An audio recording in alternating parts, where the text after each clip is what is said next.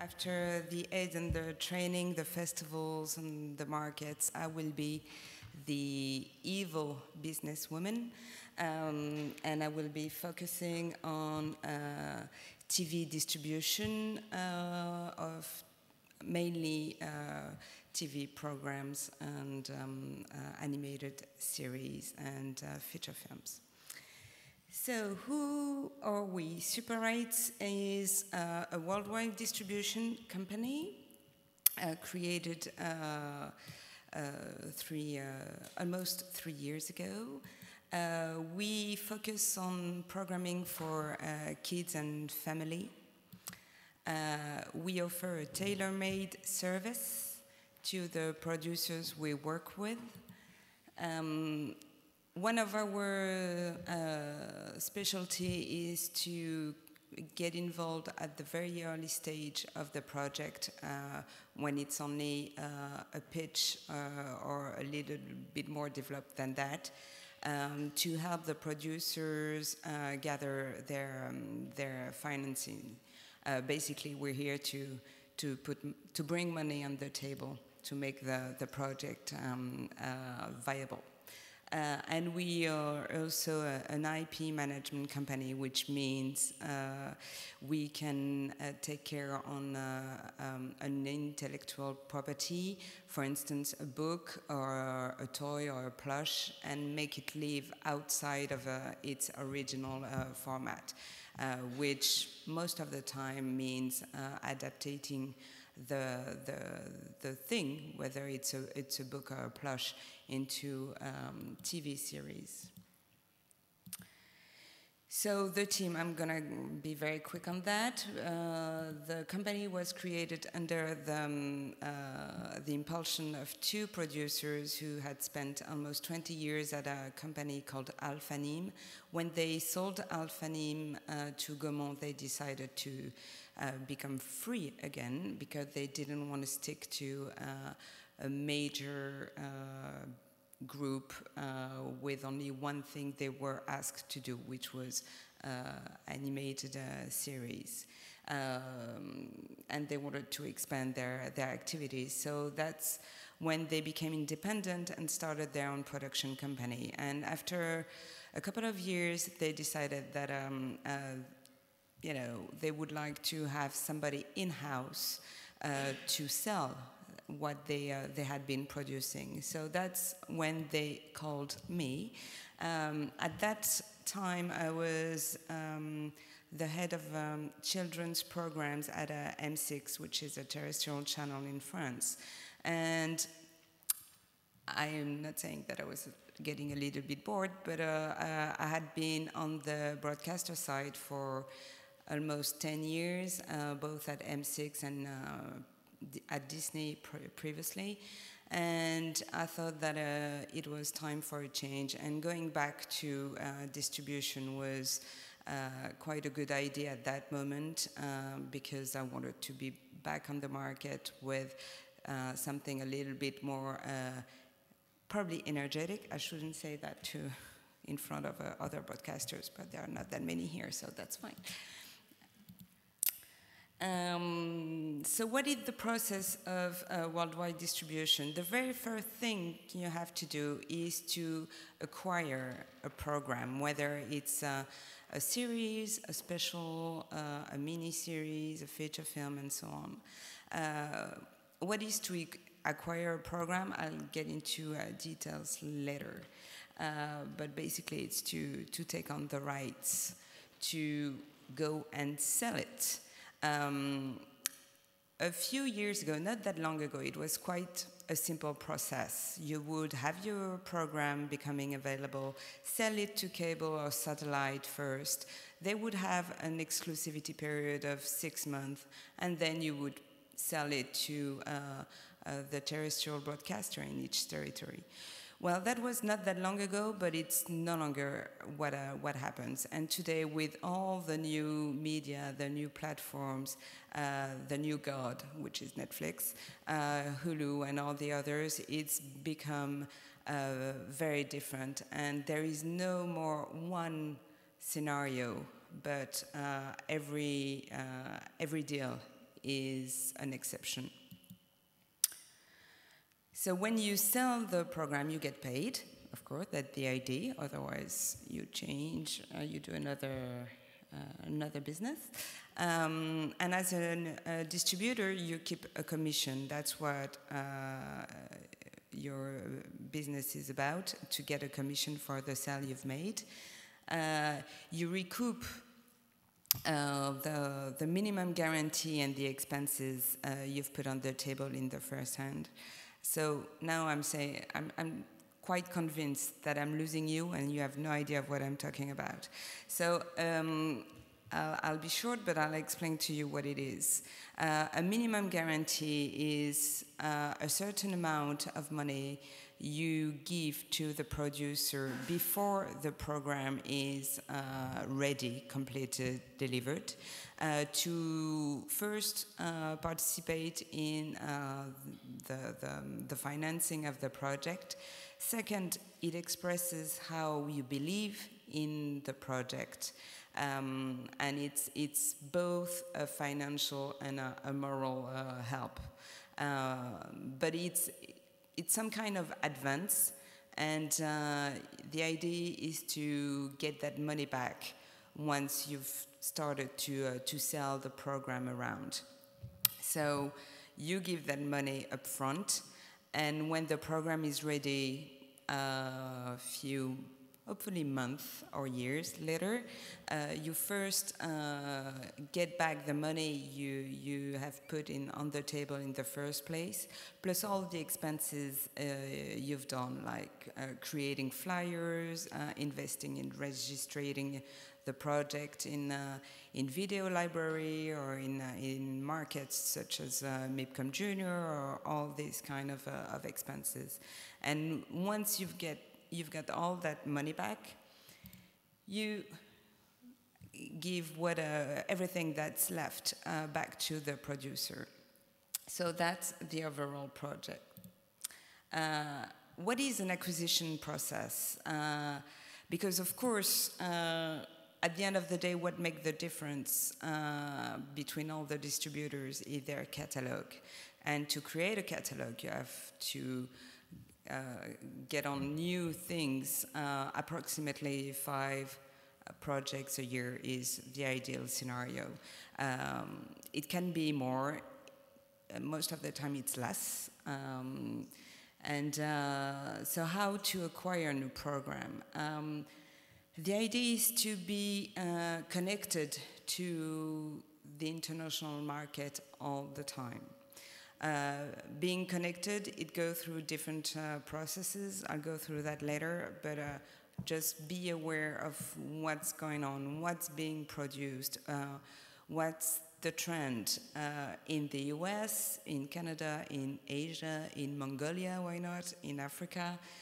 Just know what's being done elsewhere. Don't stick to home. Don't stick to your local market, because although you're probably the most important person on earth, it's not enough to have a business around it. So just keep focused that there is something else elsewhere, and you have to know what that else is. So when you're connected with the international market, you will see that there are a lot of things out there. A lot of things being produced, a lot of things in development, a lot of new ideas, concepts, and so on. You have to identify the project that may be in coherence with your catalog or your editorial line, or what you're looking for at that very specific moment. When you have identified that project, you will analyze its potential. That goes through a very easy process, which is reading the Bible, the script, the pitches, the synopsis, anything that the author or the producer will be able to provide you with. It's also analyzing all the graphics. And once you have all these elements in hand, you do your forecast. This is not a bad word. It just, you take the map of the world and you try and find out where you'll be able to sell that project. Because all projects don't travel the same way. Stupid thing, for instance, but I was the one who sold Peppa Pig in the first place in France. That was a few years ago. And you know, Peppa Pig is huge everywhere, except in one region, Middle East. Because you will never sell a project where there is a pig in Middle East. So that if I had today to do projections for Peppa Pig, I would put a cross on Middle East. So you do that exercise for all the regions, all continents, all countries, from the minor to the bigger, and you'll get some figures. And based on that figures, you decide if it's worth taking that project, integrating that project in your catalog or not. And then you go and talk figures with the producers, and you defined how much money you would put on the table as a minimum guarantee if you decide to put that advance on the table. You will decide what your commission will be. If you put money on the table, it means that you take a risk, a financial risk, so your commission will be higher. Usually it's between 30 and 35%. If you don't put a minimum guarantee, your commission will be lower, which makes sense. So between 20 and 25%. You also decide on how long you will be taking care of the program. The cycle of sales are quite long in terms of animation. So you may want to take the rights for 12 or 15 years. The producer will tell you, no, that's too long. What if I'm not happy with what you do and I want to change? So I just want to give it to you for 7 years, blah, blah, blah. So it's the kind of negotiation where at the end of the day everyone makes an effort, and you end up with a contract for 10 years. You decide of how your implication has to be. Will you approve all the scripts? Will you approve the voices when it comes to dubbing into English? I mean, every little things can be a source of negotiation. But ultimately, you sign the contract. So why focusing on kids and family content? That was our position because we felt that it's a market where you have, I don't know, many distributors. Maybe Yolanda would have a better figure than me, but there are a lot of companies out there. The big ones, very often affiliated to networks or major companies. The medium ones, and a ton of small independent ones. So the more specialist you are, the better it is to get a credibility and to have a very strong and clear positioning. And kids and family offer several advantages. The programs are not violent, trustful. They travel very well on the international market. And very importantly for when you're the seller, there is very little piracy. Parents still tend to buy DVDs and not download them from I don't know which platforms. You have many dedicated channels, whether they are historical, like Televisión Española or TV3 Catalunya, or dedicated like Disney, Nickelodeon, and so on. So that means you have a lot of possibilities to place your programs. And what's applicable to Spain is applicable to almost all countries, except maybe Africa, that is developing slowly but surely. But in every individual country of the globe, you have dedicated channels for kids. They are dynamic markets. What do I mean by that? It's quite simple. When you have a crisis in Latin America, Asia will be going very well. If there is a crisis in Japan, it will be compensated by Singapore or Scandinavia, and so on and so on. I mean, each time there is a crisis somewhere, there is a vital market somewhere else that will compensate your business. As I was saying, the two major advantages of animated programs, they have a long-term value and it can be a profitable activity. Long-term value because you can have 3 or 4 and sometimes more when you look at the Scooby-Doos or Pink Panther, for instance. You can have a lot of cycles. Cycles can be between 4 and 7 years of sales. If you have a program that was smartly thought, smartly produced, with good stories, don't forget that stories is what makes your program important in the very first place. That's exactly why you would make a difference, because your story has something different, whether it's the arc, the basic concept, or the tone you give it to. The story is primary.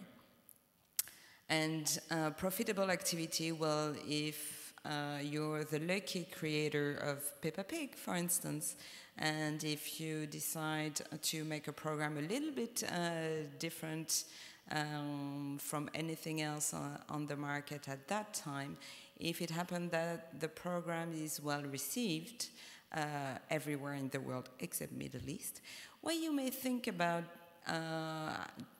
doing some T-shirts and plushes and pens and all these kind of things that can make of you a billionaire. That's 1 out of 100 or 200 property, but that can still happen. So this is an example, a short presentation of all the series we have in catalog for preschoolers, for the very little, and this is what we have for an older audience.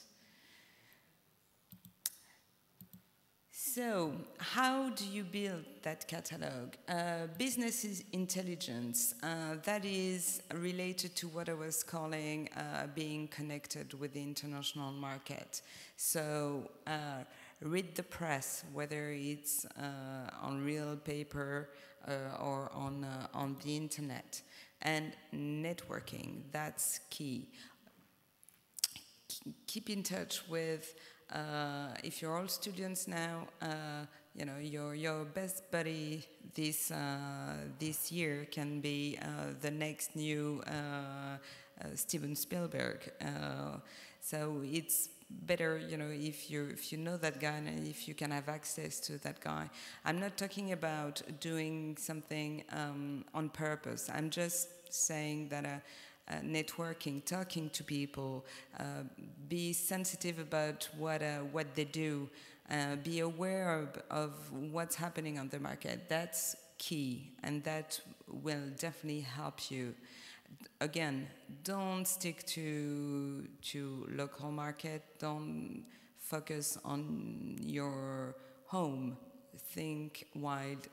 Think abroad, think about the others, about your neighbors, and and all that. You will always learn something that can be of help at some point. A diversified catalog, that means covering all genres, whether it's 2D, CGI, stop motion, and so on. And having programs for all targets, whether it's young preschoolers, which is kids from 2 to 4, upper preschoolers for kids from 4 to 6, or older kids, or twins, or teens, and so on. Try and get the most diversified catalog possible, so that when you have a meeting with a client, you will always have something to pitch him. Meeting the clients. With networking, it's another key point. See them, go and visit them, see them on markets, on festivals, on pitch sessions, on any opportunity you can have. Be where they are, and get connected to them. And on top of, I think I have something like 12 markets I attend a year, between MIP TV, MIPCOM, the cartoons, ANSI, and so on. On top of that, it's very important to go and visit the broadcasters. Not only they like that, but because they like that, they will take the time for you. On trade shows, on a market like MIP TV, for instance, the only thing you will have from him on paper is 30 minutes. Because a MIP TV is 3 or 4 days of appointments every 30 minutes from 9 in the morning until 7 at night. In English, in Spanish, in French, I'll let you imagine how you feel at the end of the day. So you'll have 30 minutes with a client where you will have to introduce your catalog, pitch them several series, hopefully talking start date and delivery and fee and how much for how long they would take the program, how much they would pay for it, blah, blah, blah. That's quite short. When you go and visit them, they will take the time for you because you've traveled a long way to go and see them, so they will be polite enough to welcome you, sometimes even to take you out for lunch, and you will have between 1 hour and 2 hours to spend with that person in a privileged atmosphere. Take that opportunity to not only talk business like hard, but to create a link, because that link will make him go and say yes to another meeting 2 months after, because you have that connection. Because don't forget that the buyers, the broadcasters, are probably the persons that receive the most invitations when it comes to a market or a festival. So you have to make the difference. You have to be the one they will accept to spend time with. Marketing, not only try and have a marketing strategy, whether it's online, in the press, on Facebook or so on, but don't invest money in marketing at any price. Get what I call a relevant marketing strategy, which means sometimes you may have only 1 penny. Invest that penny on the right project. A stupid example, if you have only 1 penny, don't put it on the project that is at the very early stage. You'd rather put that penny on the one that is about to be completed, about to be ready, because that's the one that will be profitable the fastest. Social media. You know them all: Twitter, Facebook, more and more Instagram. get there, LinkedIn and others, try and get a different message for all of them. On Facebook, you will be more friendly, you will put funny pictures. On LinkedIn, it will be more serious, more business-oriented. So try and get a different message for every support and make it coherent, because that would help you having a global good image. So do and don't. Do make your client talk. That's the very first thing to do when you have a meeting with potential broadcasters or client, generally speaking. Do make them talk about their needs, about what they look for, about what their editorial line is, about their strategy of the channel, about what's working on their kids' blog. I often ask, what is your top 3 in terms of ratings? Because that instantaneously gives me an idea of what they may be looking for. So make them talk.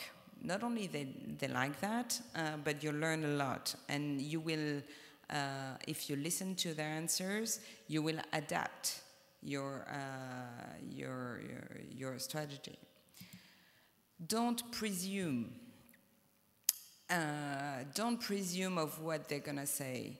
If you're going to TF1, for instance, which is the #1 commercial channel in France, don't presume that the only program they may be interested in is the merchandising and licensing new plush, and that they want to do an adaptation of that. You could be surprised, because they may not only be interested in adaptations of very famous brands, or revivals or these kind of things, but they may also be ready to invest in a stunning, out of the ordinary new concept, and that may be yours. So don't presume, but make them talk. So adapt your offer based on their needs and on everything that they've just told you. They've just spent 30 minutes telling you what's working, what's not working, if their baby is growing right or whatever. Be ready to hear anything, but listen carefully and adapt your own speech accordingly. And adapt, but don't waste their time. You have to be ready to waste yours many times. There are many moments where, you'll be there and you'll be wondering why you're there and why you have to listen to that buyer who's, I don't know, having a twin going through a crisis, blah, blah, blah. Never complain and never show you're fed up. If she feels comfortable with you enough to share that confidence, it means that you have the link. You have created that connection. So that's important to keep. And she had the right, because she is the client, she had the right to waste your time, but you can't waste hers. Very often when I'm on a trade show and I'm in a meeting and I've made the client talk and I know exactly what she's looking for, and if I have a look at my catalog, I realize that I have nothing that could fit. So then my reaction would be not to pitch her things that she won't give a damn about, that she doesn't want to listen to. I will just tell her, well, you know what? Lucky you. You've just have an extra time. You have 15 minutes. You can go and get a coffee or go to the bathroom or keep sitting here with me, and we can have a nice chat about what you've seen at the theater lately or whatever. But you have 15 minutes available. Use it the way you want, but make sure that next time you'll come back to visit me, because you know that I won't make I won't waste your time. And again, when you're at a MIP TV or a MIPCOM, when you have 25 meetings a day, believe me, The broadcaster who's offered 15-minute break loves it. And he will remember that. And he will come back to you next time you ask for a meeting, because he knows that you won't bullshit him. You won't keep him on the stand just because it's great to have a TF1 or TV3 or I don't know what on the stand. He knows that you'll be respectful of his time. See the line between insisting and being a bully. That means that you will often, very often, hear what you don't want to hear, but which is 2 letters, no. Don't get upset. Don't get demotivated, because things change. What's no today may become a yes the day after. Never forget that. And if it's not a yes from that person, it may be a yes from the competition. So never, that's what I mean by don't take no for a definite answer. It may be a no for that particular moment, but keep in mind that it's a long cycle. Maybe you've had a sign for 15 years with the program. So in 15 years, you'll definitely have a yes at some point. Don't get demotivated. Be aware of the cultural and business practice differences. You and I are what we call Mediterranean. We have our own way of talking, of drinking wine, of going out at night, having aperitivo, à las 6 or no sé qué. Well, in the UK or in Japan, for instance, they won't have an aperitivo at 6. They will be having dinner. So keep that in mind. When you ask for, when you ask your Chinese contact to have lunch with, don't suggest an appointment at 2 p.m. Go with the noon option, because that's exactly what they do. They don't go for lunch at 2 or 3. So this is, of course, a little story, but keep that in mind. And that goes, again, with the adapt. Make sure that you are aware of the differences. When you give your business card to a Japanese, for instance, make sure you do it the proper way, holding it in 2 hands and bending. That's the way they do. If you don't do that, they will know that you're probably not aware of the tradition. But still, if you do that, it means that you're aware, you pay attention, and you respect their traditions. So, good point for you. Don't imitate. During your career, you will be surrounded by people. I hope for you, otherwise I'll get worried. You will have friends, you will have competitors, you will have partners, and so on. Everyone has his or her own style. Of course, you can get tips from one person or the other. The way he introduces himself, the way he pitches something, a good line, a good introduction. You can get inspired, but don't imitate, because at the end of the day, it's you. It's your relationship with the other, with the broadcaster. So you can get inspired, but don't imitate, because at some point it won't sound real, which is not a good way at all. And connect with the competition. That sounds very weird.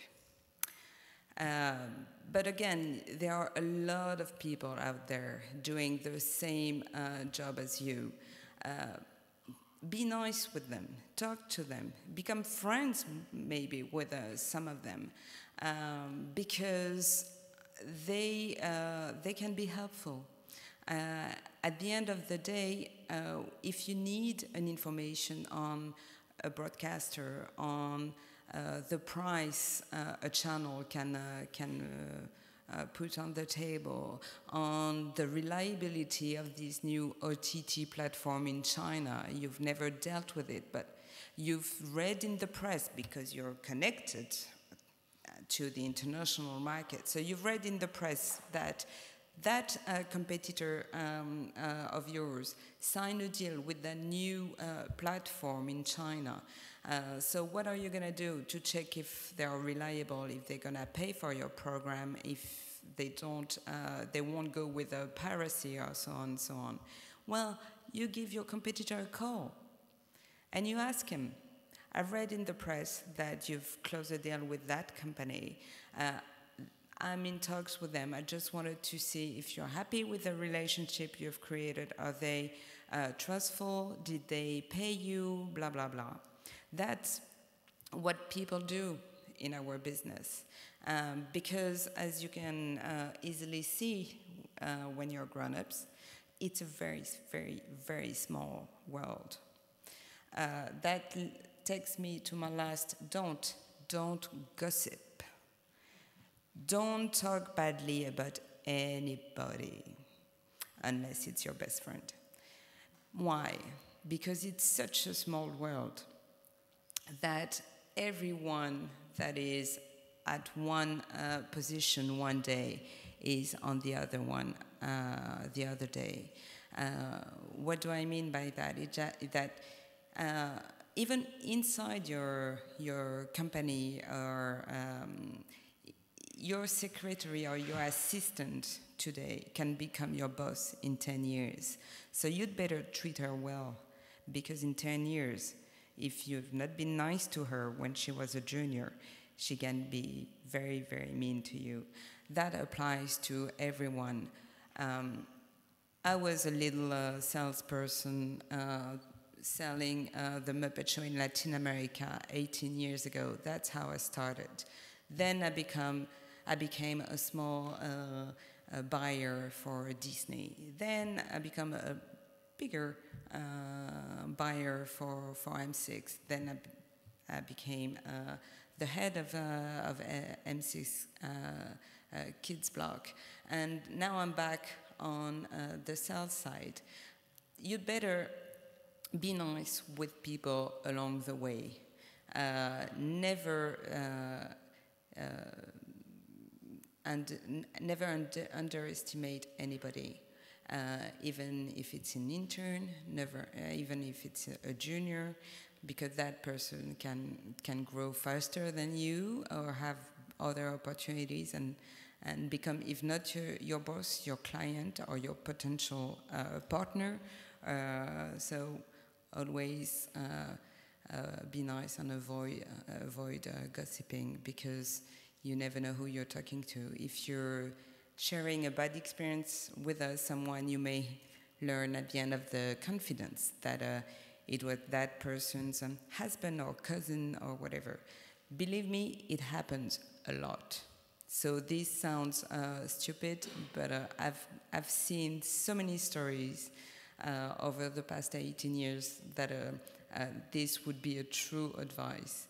So don't gossip, or be very, very careful about what you say about people.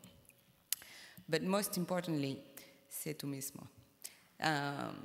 Because, again, at the end of the day, it's all about relationship. It's all about you and the other one on the other side of the table. So you'd better be yourself, otherwise you will have a very, very bad moment. That can stay long if you want to do some business in the industry, and if that's the job of your dreams, you're going to spend some decades there, so you'd better stay yourself. It's going to be easier for you. And podeu aplaudir. Gràcies. Sí.